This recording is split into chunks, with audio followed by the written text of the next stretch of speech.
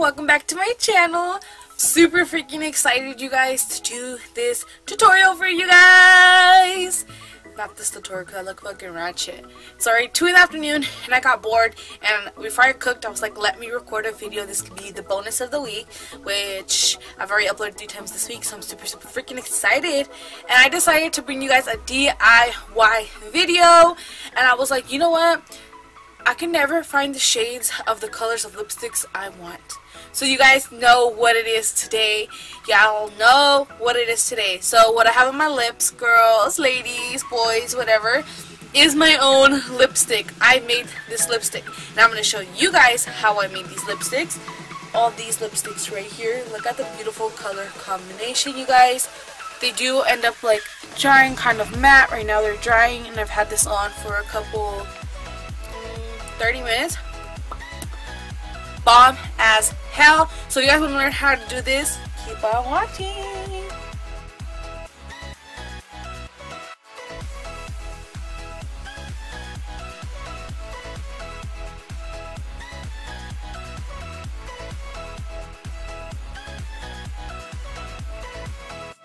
Let's begin with the things we're going to be needing, which we're going to need a chapstick, and this is going to help a lot when it's too slippery. This is going to make it mattifying. Then our lip gloss is going to help mix them together and make it easier to mix and make it stick together. This is just 7-day pill reminder. I got this at the dollar store. Let me remind you guys, I got everything at the dollar store, even these nail files, you guys. This is going to help us mix the product, and then you're going to need an old eyeshadow palette you do not use anymore. So let's start.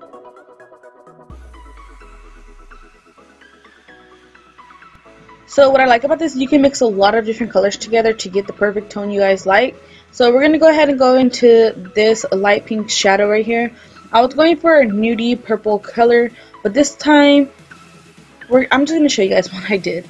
So this is what I'm doing right now. So that's step 2, putting all the products into this little container.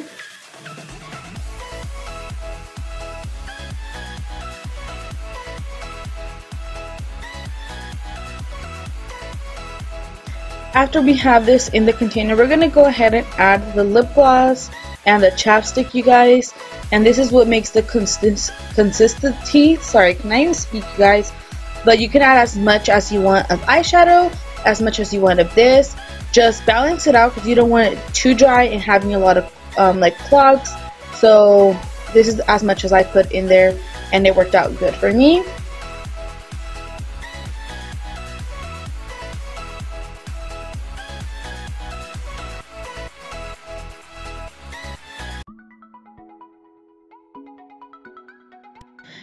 And the final step, you guys, just mix everything together. Take your time. Don't get frustrated once you see it. There's so many clumps in there. It's gonna work out. If you guys see that you're mixing and mixing, it doesn't get slimy, add a little bit more lip gloss. Don't add a little bit more chapstick because chapstick is drying for the eyeshadows, as lip gloss is a little bit more wetter and slimier.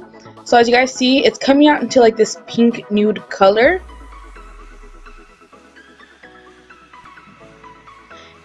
And then after a while, I noticed this color did oxidize a little bit and it turned into a brown.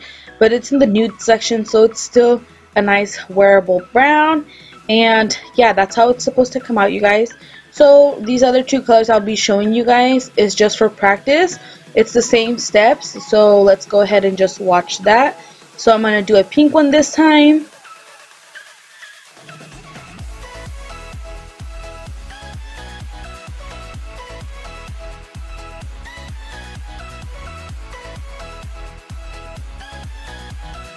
Go ahead and add your chapstick and lip gloss of choice, you guys.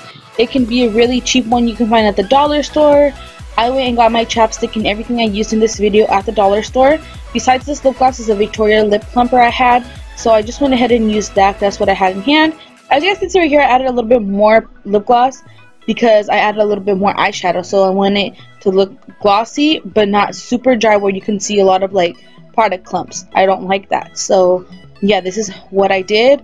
I've seen other people just do it with lip gloss, with foundation, but I said let me just add a lot of lip products and I think it would work out. These smaller containers are from glitter I had. Just dumped the glitter into the bigger containers, and I found this more useful for the smaller ones because it's a little bit of product. So I'm going to go ahead and swatch it for you guys. Look how beautiful that color looks, you guys. It's so pretty. It makes me so excited because it worked out. Like, my formula worked out.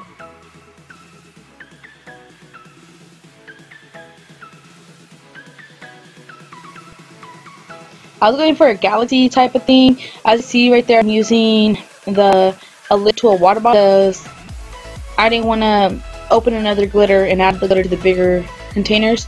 So this worked out perfectly, and then I just moved this to a container. So I was going for a galaxy look, but this just came out blue, but it was a pretty blue. I really liked it.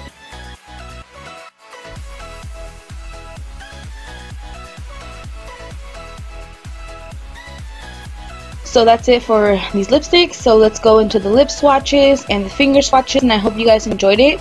And don't forget to like and leave your guys' subscription down below. Alright, bye!